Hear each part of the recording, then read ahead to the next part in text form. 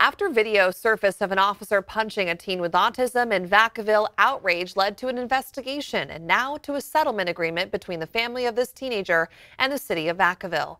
Now the teen is Preston Wolf. He's living with autism and ADHD, and his family were awarded $170,000 for what happened in that video. Here are the details. A Vacaville police officer orders Preston Wolf to sit down. He grabs the teen as he appears to start running away. The officer throws him to the ground, climbs on top of him, and punches him at least once in the head. This video led to outrage, concern, and a demand for answers from the community and family of Preston Wolf. In that video, I saw a child brutalized by a police officer. Last April, Preston's father spoke with ABC 10 about what happened to his son. I would never want anybody else's child to be subjected to that.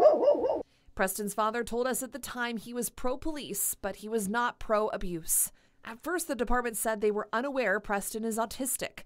ABC 10 learned the department knew the child's name, age, and special need was told over Vacaville Police Dispatch audio. And nearly a year later, the city of Vacaville and Wolf family reached a settlement of $170,000. The family is also given the opportunity to share their experience with a group that helps first responders with information to better de-escalate incidents. The Vacaville police chief says the department has learned valuable lessons through this incident. And the city of Vacaville is also giving $30,000 to the Puzzle Project. It's a program that creates conversations between families and caregivers and the police and fire departments to help de-escalate situations.